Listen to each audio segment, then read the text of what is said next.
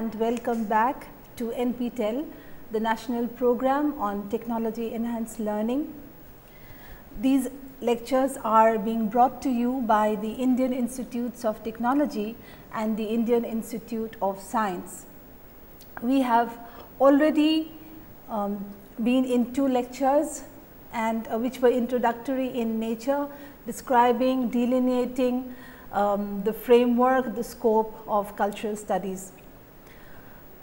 Today we move into the beginning of what would be a couple of lectures devoted to the scientific analysis of culture, looking at how looking at what the scientific approach or findings from science could have to tell us about culture and how we may harness those findings in order to make or in order to enrich the field of cultural studies. Well, let us look at what we did in the last lecture by way of a brief recap.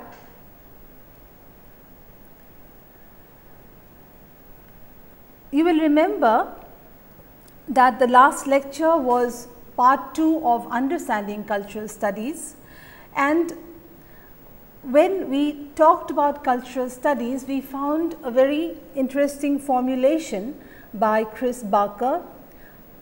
Whereas usually we go about defining something, for instance, what is sociology, what is biology, what is physics, what is anthropology, etc.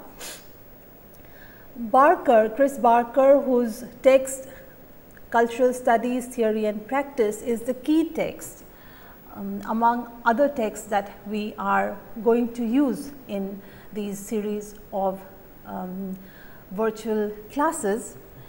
We found that Barker says that one of the ways by which we may highlight the differences is by rephrasing the question, what is cultural studies? So, this is a non-essentialist way of trying to delineate the scope of something. So, instead of asking what is cultural studies, which will, according to Barker and many other critics, will never really give us an idea, a full idea of what we do in cultural studies, he says that instead we need to ask alternative questions like how do we talk about cultural studies, what are the purposes of cultural studies, and where are the the practices of cultural studies located. So, this is what we had discussed in detail in the last lecture. Then again we looked at another statement by Barker, where he says that cultural studies is not only interdisciplinary, but also post-disciplinary. Right? And we saw that there is the blurring of boundaries among different domains is not just by happenstance, but there is a willing breaking down of boundaries between itself and other domains, hence it is post-disciplinary. Then Barker also says that there is no claim to originality in cultural studies. All that we look for here are the forming of new patterns and ways of seeing. Then we also found that cultural studies draws findings from different disciplines, right, selectively, because its main focus is to examine the relations of culture and power, right. This main focus is not the study of culture. You remember in the first lecture we discussed this, that contemporary cultural studies is differentiated from the so called traditional or conventional way of doing cultural studies of culture, which is called the study of culture, in the sense that it does not look at different practices in an essential or essentialist or ontological manner. What it does is it tries to understand every cultural form, every cultural practice, right. For instance, that anthropology may give us, and it subjects all these findings to one singular, you may say, question is what is the relationship between all these cultural forms, practices, etc., and power, right. So, this is we found in the last lecture that this is one of the ways in which contemporary cultural studies, or the way we are doing cultural studies, focuses on knowledge. Next, also we also found through Barker, and we read from Barker's text, in that the forms of power that cultural studies explores are diverse and include gender, race, class, colonialism, etc., and that cultural studies seeks to explore the connections. Look at this word again, right? It is not only the forms and practices of culture, but also the connections between these forms and of forms of power. And thirdly, okay, this is another important point that we found in the scope of cultural studies, or in the purpose of cultural studies, is that cultural studies practitioners do not stop, right? They do not stop simply at showing the connections, but also all these things are harnessed for the pursuit of change. So, we also saw that it has a clear political agenda. Okay? The agenda is twofold: A, to show the relation of between power and all other cultural forms and practices, and B, to use the findings while showing the relation among these to pursue change, right. So, we need to keep this in mind as we will go on to other topics. Then cultural studies also has a great therapeutic value. Okay? This is one aspect that is also brought to our notice, or also quite strongly reiterated by Chris Barker in another text by him, which is Making Sense of Cultural Studies, right. Therein he and also in cultural studies theory and practice, he talks about the therapeutic value of doing cultural studies, and we had seen in one of the lectures before this that even rephrasing a question, right, rephrasing conventional questions which are imbued with structures of power. When we rephrase them, when you ask a question in a different way, that itself is A, an act of challenging power, and B, a potential of therapeutic value. Okay? So, we will in some other lecture look at this point in more detail. Fine. So, the key source texts in the lecture today are these: Chris Barker, Barker's Cultural Studies Theory and Practice; David Buss, the Handbook of Evolutionary Psychology; E. O. Wilson on Human Nature, and also I will refer to sociobiology by him; and Lida Kosmaides and John Tooby's Evolutionary Psychology, a primer. Now, obviously, these are by no means the only texts that with which you can build a lecture, but obviously when time time is short and we have to talk about issues, talk about topics, concepts within a single lecture, then we have to, it is imperative for us to bring just a few books, okay, to your notice. So, what is the topic of discussion today? The topic of discussion today is evolution and culture. Remember, we talked about the scope of cultural studies, we talked about various aspects of cultural studies is interdisciplinary and, as others would say, post-disciplinary nature.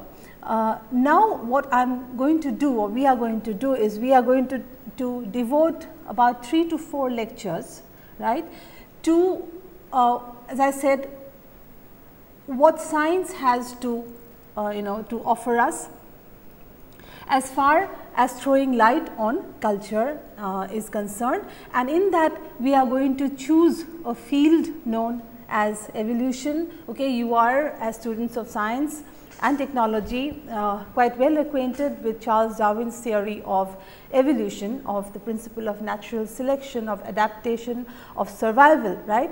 So, why we are doing this is really it takes us back again to the question of epistemology, right. What was epistemology? As we found in the first lecture, epistemology is a branch of philosophy that deals with the theory of knowledge, with the origin, the limits of knowledge, in a sense how is knowledge possible and within what boundaries, right. So, we may have different epistemologies. For instance, many people say that getting knowledge through religion to maybe one of the ways we through scriptures that we get knowledge, but we are choosing to speak from the point of view of science, from the point of view of evolution. One of the reasons being obviously that science works, right, that findings from science are put to the test, are put to replicability, okay, and even if many people say that science too is just a domain, okay, science too can be is incomplete as a source of knowledge, I believe that this is the best that we have. So, we will begin by quoting from Chris Barker, and Barker in his book Cultural Studies gives a warning that we need to heed. He says, cultural studies, that is cultural studies as a discipline, has suffered by sealing itself off from the empirical rigors of science and the embodied nature of human beings. This is extremely important. Okay, let's look at this. What the rigors of science, okay, what science has to offer us has been hitherto shut out by practitioners of cultural studies, thinking that we are doing only humanities and social sciences, and that we need not look at or need not be as rigorous, right, as the sciences are, but that is false. Right, that is an illusion that we have, and Barker says that it is important for us to be as rigorous as the sciences in the sense that in which the humanities and sciences, social sciences allow us to be rigorous. And then he says the embodied nature of human beings. Okay, the fact that we have a body, the fact that we are embodied, our brains and minds are embodied from the embodied mind stems culture, culture informs cultural practices. So, he says that if we do not keep these two things in mind, then in that sense, or in that case, cultural studies also would be poorer as a field. So, he says therefore, it is important for us to adopt some new strains. These were strains which were not really available in cultural studies when it began, right. So, that is the reason why we are adding a few lectures on from the findings of science, and he says that we should adopt the languages of evolutionary biology and evolutionary psychology.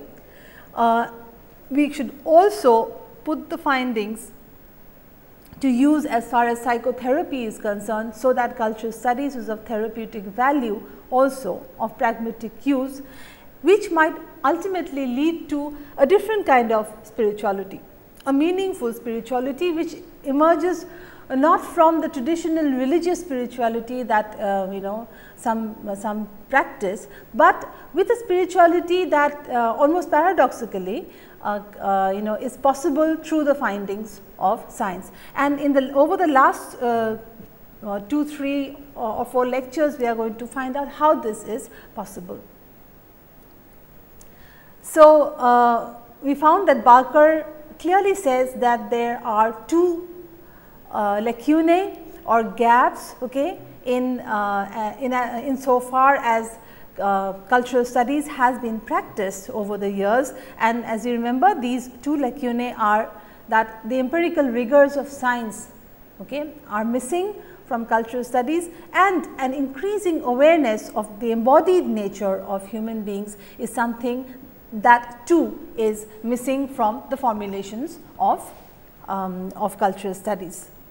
Okay. So, we will look, before going into evolutionary psychology proper, we are going to look at a school of thought that arose with a scholar named E.O. Wilson, who is supposed to or who is well known as far as the domain of sociobiology is concerned. Let me also remind you that sociobiology is not without its controversies. Okay, many scholars have ceased sort of doing sociobiology and moved on to the the more sort of many believe politically correct field of evolutionary psychology.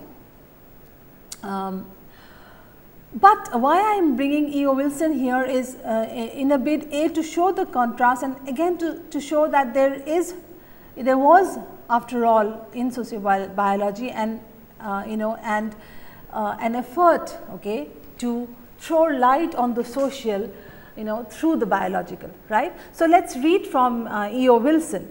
According to Wilson, human behaviors are unlikely to change in any fundamental way. Okay. In that sense, we the entire human race, all of us as part of the human race, right, then have some fundamental characteristics in us, which no matter how sophisticated, how complex or complicated culture becomes, these fundamental traits are there to stay. Okay. So, these are a tendency toward hierarchy, okay, maintaining a hierarchical status, be it in families, be it in in institutions, be it in places of work, right.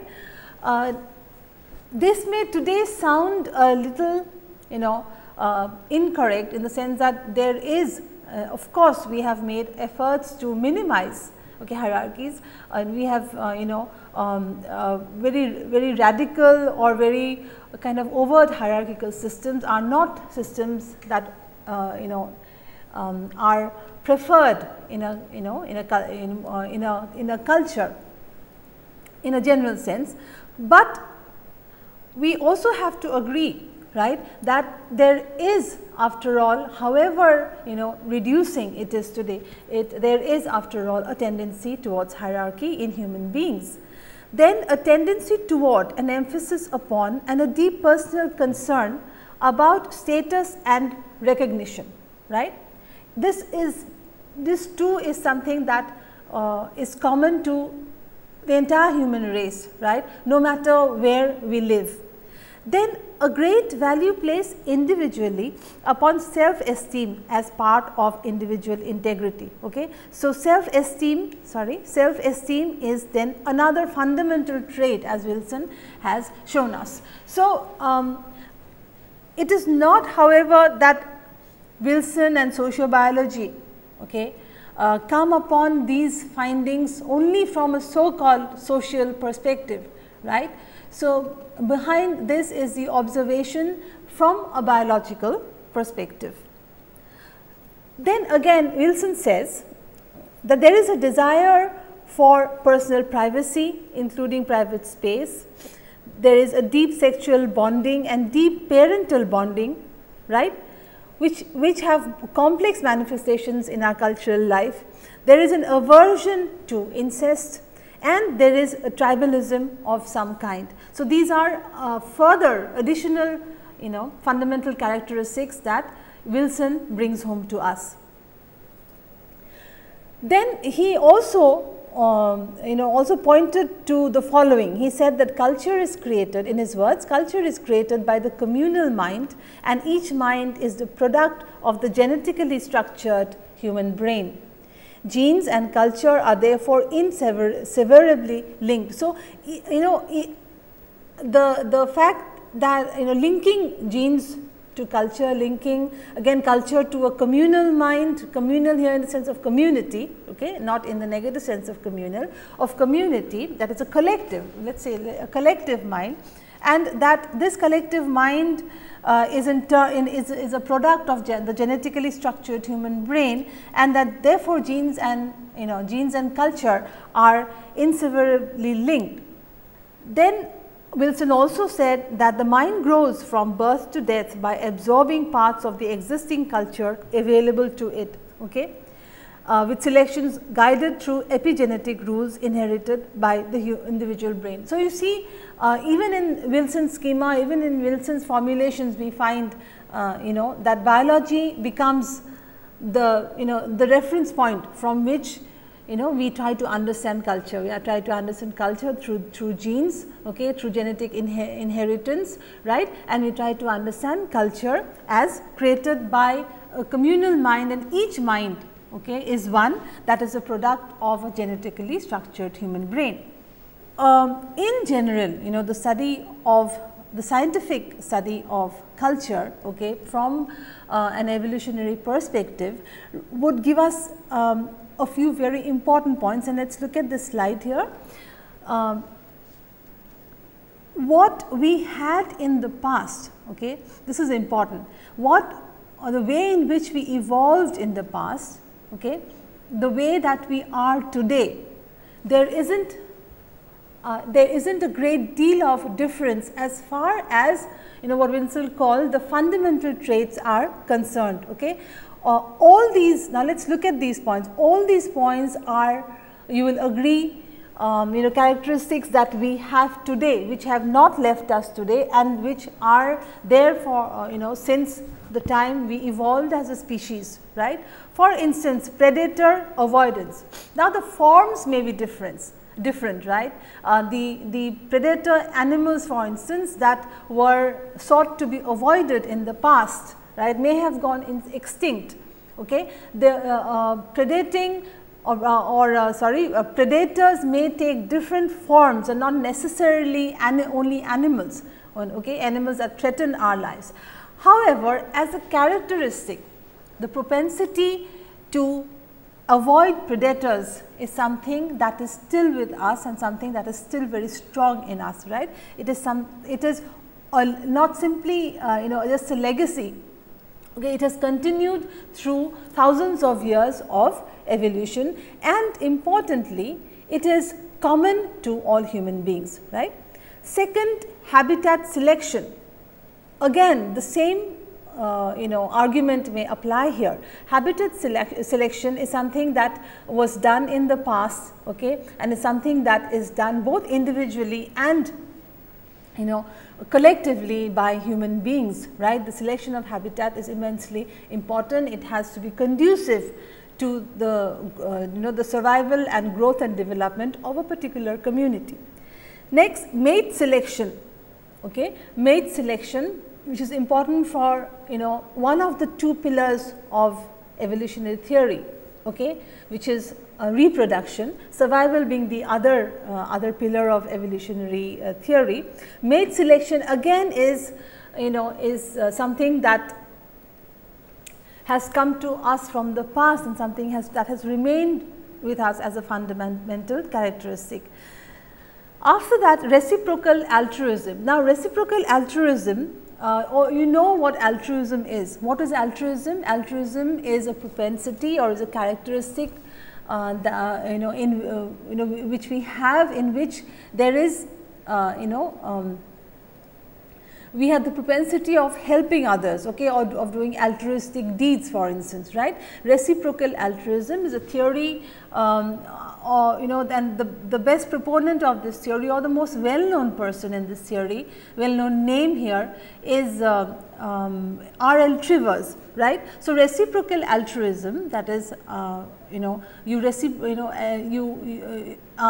compared to pure altruism, okay, where you perform a deed of kindness or perform a deed of even sacrifice without without really wanting or expecting similar deed in return. In reciprocal altruism, right, it seems that reciprocal altruism is it has been there since since the past, since thousands of years, which is also something that is there with us, right, even if it is not pure altruism. Okay. Doing a good deed or altruistic deed with also, okay, the expectation of a reciprocation. Then parental investment. Parental investment is also another fundamental characteristic that scientific studies of societies, of human beings, okay, have, particularly evolutionary theory, has brought to the fore. This is also something that has been with us and is a characteristic we have in the present as well as something that we had in the past. Finally, coalition, that is forming coalitions or forming groups, forming some sort of and understanding, okay, for doing work together, right, forming coalitions is also definitely, you will realize, is a characteristic that is with us and is also part of our evolutionary legacy. Now, it does not mean that we have about 6 points. Now, it does not mean that these are by the only fundamental traits that we have, right. We have several other traits which have been brought to us by by scholars like David Buss, for instance, about whom we will be speaking in a while. But this is just to give you an example that there are deep structures in us, and those deep structures are there very fundamentally with us. And one of the reasons, one of the ways, or one of the explanatory frameworks for this is the framework of evolutionary psychology, which we will begin to talk about in a while, and the next lecture is devoted solely to evolutionary psychology. Therefore, we now see that the biocultural perspective, right, the biocultural perspective is a perspective which we need to incorporate into the study of culture. In the last two lectures, you may have after the last two lectures, you may have thought that, well, cultural studies is something always to do with uncertainty, always to do with no knowledge is complete, the knowledge is always provisional, everything is a matter of science and signifying practices. Okay. It would remain, I would think, the poorer, as when Barker had pointed out, it would remain the poorer, and it would remain a domain which is forever talking only about uncertainties, had it not incorporated the biological element. So, we need to add the biocultural perspective and a relatively new field of study, which is evolutionary psychology, psychology based on evolution and biology, right, on evolutionary biology in particular.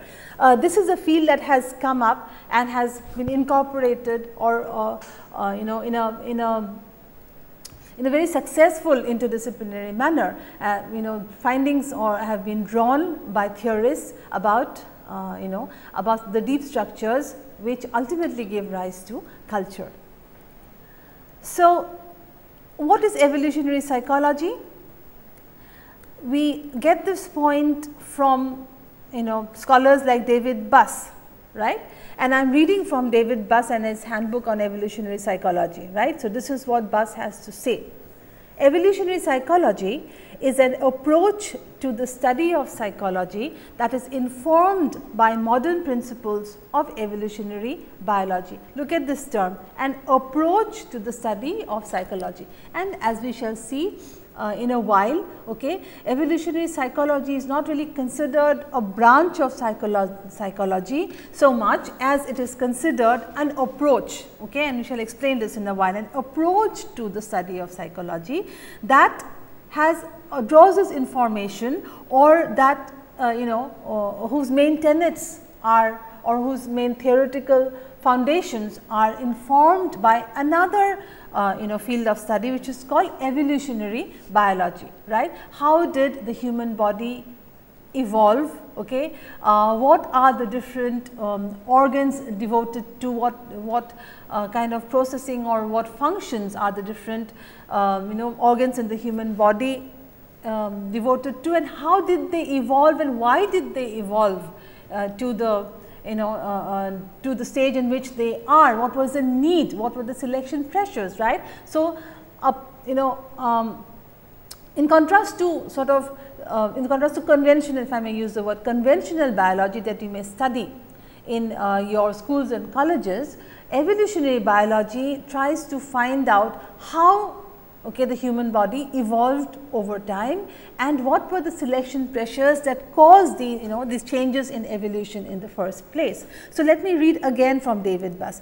An approach to the study of psychology that is informed by modern principles, by modern principles of evolutionary biology, an approach to exploring the mechanisms of the mind, not a branch of psychology. Remember, we talked about this. No, it is not a branch of psychology, but a lens through which any psychological phenomenon can be examined, right. So, any psychological phenomenon, be it our fear and flight responses, for instance, be it obsessive disorders, for instance, okay, be it cases of cases of socio or psychopathology, for instance. Okay. Buss and other practitioners of evolutionary psychology say that it is an approach to psychology that can throw light on any psychological phenomenon in human beings. This is, you may think, quite a tall order or very tall claim, right, but the beauty of this field lies in the fact that even cultural practices, cultural forms, not just our psychology, our areas of cultural psychology, for instance, okay, why we bond in certain ways, right, why we form groups, why we have coalitions, why we invest so much in issues of parenting, right. So, these are issues that will, or it is claimed, can be answered by the field of evolutionary psychology. Okay. So, again following Buss again, let us read from him. According to David Buss, all behavior is a function of psychological mechanisms plus the input to those mechanisms, right. All psychological mechanisms at some basic level, this is important, originate from evolutionary processes. Okay. Psychological mechanisms that we have today, okay, are mechanisms which have served some purpose in our evolutionary history, okay. And that is why at least the core psychological mechanisms, for fear, for instance, anger, for instance, okay, joy, love, for instance, these core psychological propensities in us, they originate from evolutionary processes, and they have, as I said, had served some very important functions in the past, in our evolutionary past, and still do perform those important functions, and that is why we have not got rid of them. Okay, they are there and they have originated in evolutionary processes. So much so that evolutionary psychologists say that if we did not develop those psychological mechanisms, at least our core psychological mechanisms, okay, we would never have survived as a species. Then the next point, the third point made by David Buss here is, I am quoting, natural and sexual selection are the most important evolutionary processes responsible for creating psychological mechanism.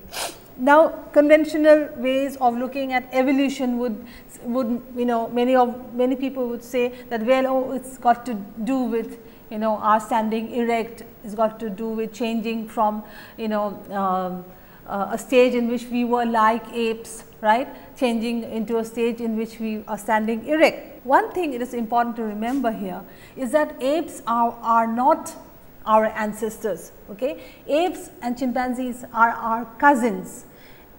The point is,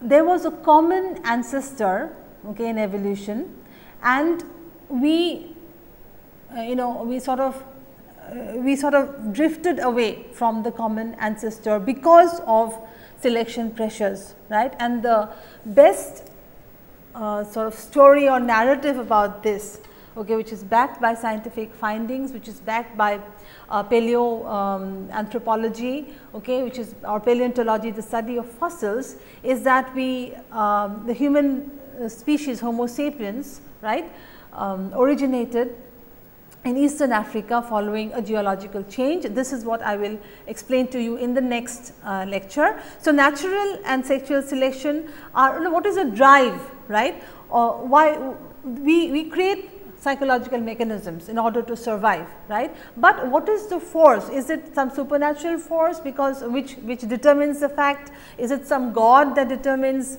you know, what kind of psychological processes you and I are going to have as a species? And these scholars say no, it is natural and sexual selection, okay, which give rise or have given rise to certain psychological processes that all of us have in common. So, what is evolutionary psychology? Evolutionary psychology is an approach to psychology, okay, to give us reasons for the psychological mechanisms that we have, at least the core psychological mechanisms that we have, and also the disorders that we have. These can be explained by this branch known as evolutionary psychology, and the inspiration behind evolutionary psychology is another branch known as evolutionary biology. Both evolutionary biology and evolutionary psychology, you know, you'd say the whole epistemology behind it is that in the case of both biology and psychology, the kind of bodies that we have and the kind of minds that we have are those that have served some purpose, okay, in evolution. And that is why, you know, these are very important mutations, very important changes, adaptations, as the word given to us by Charles Darwin, adaptations that we have retained in us. Okay. So, anything contemporary is to be answered by invoking our evolutionary history or lineage. So, we again look at the dictionary of psychology. Now, you know, remember we talked about E.O. Wilson and sociobiology, and I said that it's different, sociobiology is different from evolutionary psychology. Now, as given to us by the APA dictionary of psychology, the difference is this: evolutionary psychology differs from sociobiology mainly in its emphasis, right, emphasis on the effects of natural selection on information processing and the structure of the human mind, right. Now, look at this evolutionary, you know, the you could say the motivation, or you know, the ground sort of, you know, the ground is the same, or even the way of looking at things, you know, way of looking and trying to explain our socio-cultural processes. Okay. These there may be common grounds between sociobiology and evolutionary psychology, but the important difference between sociobiology and evolutionary psychology is on the emphasis. Okay. Evolutionary psychology emphasizes, okay, the effects that, you know, it gives us both the explanation that, you know, and the emphasis on natural selection, okay, on Darwinian natural selection, on the human mind, on both the information processing units in the human mind, okay, and on the structure of the human mind. Okay. So, in a while we shall see this in more detail. So, variation, change, inheritance in a situation of high rate of population and growth, and differential survival, okay, and reproduction, that is surviving and reproducing because you have a differential in you, something that differentiates you from those that perished, right, because you retained, one retained the you know, the characteristic that was chosen for in adaptation by natural selection, because it led to the survival of the species. These kind of words are what we will find in evolution, not only in evolution, but also in evolutionary psychology. Okay. Therefore, I am reading again, this time from, you know, the similar, just to show you how they converge on, you know, or they agree with, you know, agree on the motivation or agree on the goal of evolutionary psychology. This is by Tooby and Cosmides, and we will take up Tooby and Cosmides' texts in more detail in the next lecture, but simply reading from their primer on evolutionary psychology, this is what they have to say, and I am quoting them. The goal of research in evolutionary psychology is to discover and understand the design of the human mind. Evolutionary psychology is an approach to psychology in which knowledge and principles from evolutionary biology are put to use in research on the structure of the human mind. You see, there is so much of similarity, okay, between the way David Buss has formulated this and Tooby and Cosmides have formulated this. Therefore, what is the goal of evolutionary psychology, or even studying evolution and culture in a general sense? The goal is to discover and to understand how the human mind has been designed and structured.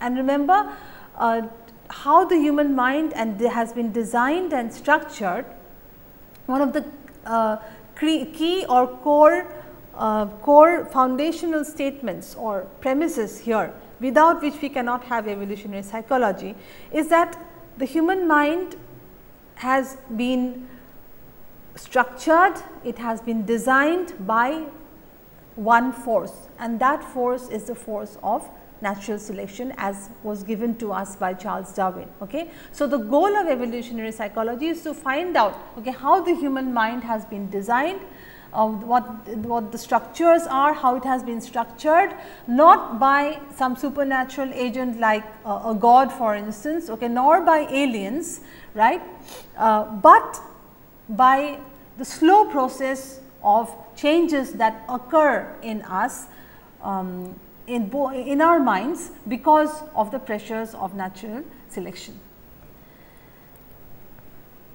So, again, as Tooby and Cosmides have said, it is not an area of study like vision, reasoning or social behavior. As psychology, we may have different branches of psychology, but it is a way of thinking about psychology that can be applied to any topic within it. So, you can apply it to, to understand why some people fear spiders when they should, as compared to automobiles, when they should be fearing automobiles more than spiders, because the chances of being hurt by an automobile are more than being hurt by a spider. Okay? Or certain psychosomatic diseases, for instance, or certain disorders, or even our so called normal psychological propensities are things that can be explained. Okay. Each of these can be explained, the claim is made by evolutionary psychology.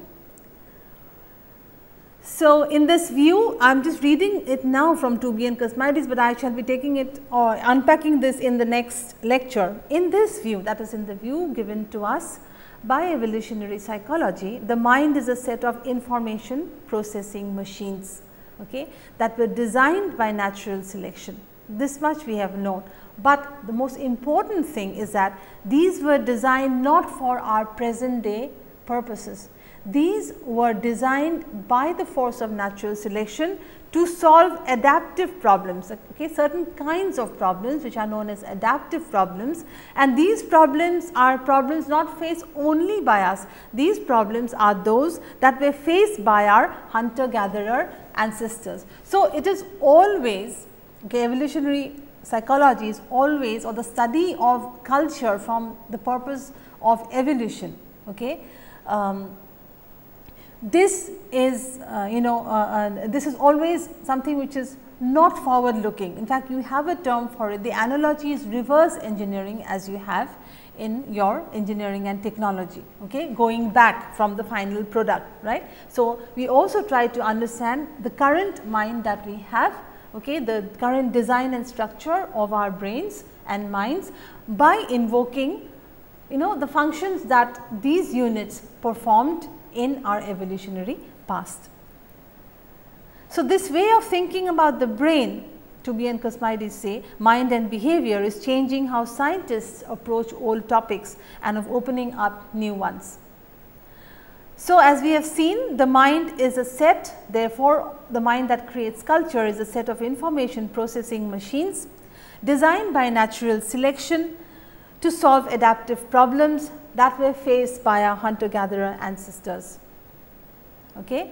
We also saw that evolutionary psychology is an approach to psychology in which knowledge and principles from evolutionary biology are used to do research on the structure of the human mind. So, Barker, therefore, I will be summing up by using Barker's words. Barker therefore says that it is important that we make it possible, okay, that cultural studies makes it possible, or to enable an alliance, we call this an alliance of evolutionary theory and cultural studies. Okay? We need to deconstruct the opposition of nature and culture from both directions. So, one of the reasons why I brought this to you, is that we think, like we think about the humanities and social sciences in in a schema of binary opposition to science and technology, for instance, that this is completely different from the other. It is very important for us to break such binaries, to break such boundaries, and cultural studies being perhaps one of the most interdisciplinary subjects that you can ever come across, okay, is even going to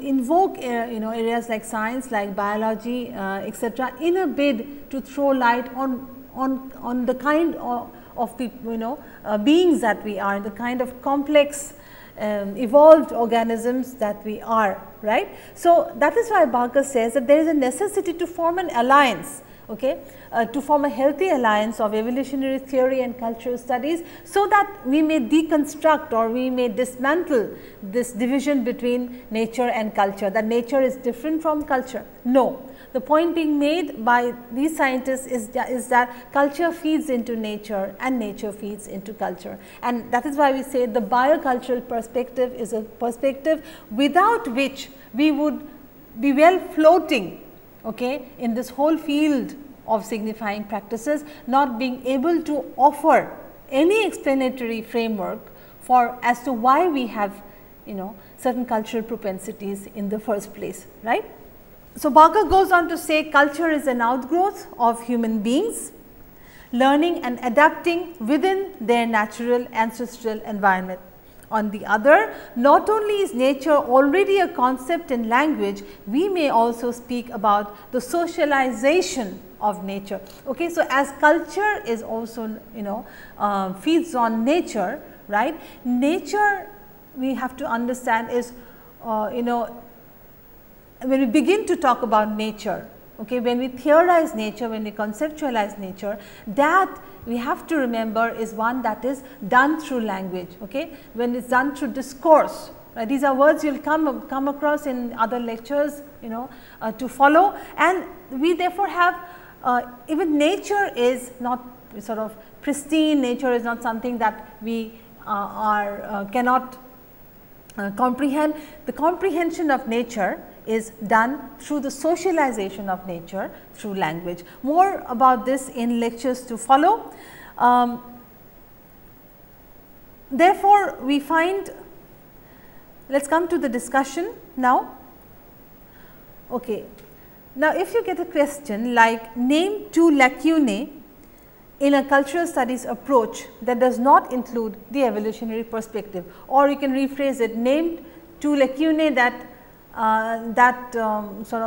were found in cultural studies of the early phase, for instance. Okay. So, these 2 lacunae are ones you will say that have been pointed out by Chris Barker, and these are that cultural studies hitherto did not have the empirical rigors of science, and did not give much attention to the embodied nature of human beings. So, that is the biocultural perspective was a huge lacuna in cultural studies. Then how is the mind defined within evolutionary psychology? The mind in evolutionary psychology is defined as a set of information processing machines that have been designed by natural selection to solve adaptive problems faced by our hunter-gatherer ancestors. What is the goal of evolutionary psychology? The goal of evolutionary psychology is to discover and understand the human mind, especially the design of the human mind and the structure of the human mind. How, not as I said by an appeal to some supernatural agent or by aliens, but by an appeal to a process of evolution, a process of a process of changes driven by a principle called natural selection. Okay. What issues are addressed by evolutionary psychology that are useful for cultural studies? Okay. This is important. I just missed this point, but we can discuss this as a question, the answer to a question. What was our question? What issues are addressed by evolutionary psychology that are useful for cultural studies? Now, there may be certain aspects of culture, okay, like the comparison between males and females, then food acquisition and selection, for instance, why we like spices. These are points given by David Buss in his book. Sex differences in specific spatial abilities, fears, phobias and anxieties and evolutionary memories, and suicide, the aspect of suicide, okay, which is really a paradox. If one is driven or one is designed, so to speak, to survive, then how do we explain anomalies like suicide? Okay. So, these are some of the things that can be explained or could be explained. These are cultural aspects, these are cultural practices, which are these are again the socio-cultural psychological elements that we possess. All these can be explained by certain deep structures that we have. These structures explain all this all right, but such deep structures can also explain things which we might think are completely cultural in nature, okay, certain forms and practices, but these deep structures are eventually, as evolutionary psychologists would argue, the reasons why we have certain cultural forms and arrangements. Okay. So, this was an introduction to how we may use science, particularly biology, and in biology particularly the theory of evolution as was given to us initially by Charles Darwin, and how scholars like David Buss and Tooby and Cosmides and many others have used, okay, how they have used the main premises and theories to argue that many of our psychosocial and cultural propensities, if at all we ever want, and we should want a clear rational explanatory framework for these, it is only evolutionary psychology that can understand it. Now, it is not to say that what we discuss in the first two lectures in this module, that these are these are not useful, that all because the point you have to understand is even evolutionary psychology is couched in language. Okay. Evolutionary psychology also uses signs, uses signifying practices, okay, uses the tools of science. This is the beauty of cultural studies. On the one hand, you accept the fact that there are explanations for culture, and at the same time you put these very explanations to the test of cultural studies by saying that these are also discourses. There is no clear cut answer to it. What we have found here is that yes, we can have an explanatory framework, but it again does not do away with the core presumption or core premise of cultural studies, okay, that everything is a discourse, right, and things, these are signifying practices even as we begin to talk with so much confidence about things like evolution, things like evolutionary psychology and biology. Thank you for now, and in the next lecture we are going to really unpack this further when we talk about the principles of evolutionary psychology. Thank you for now.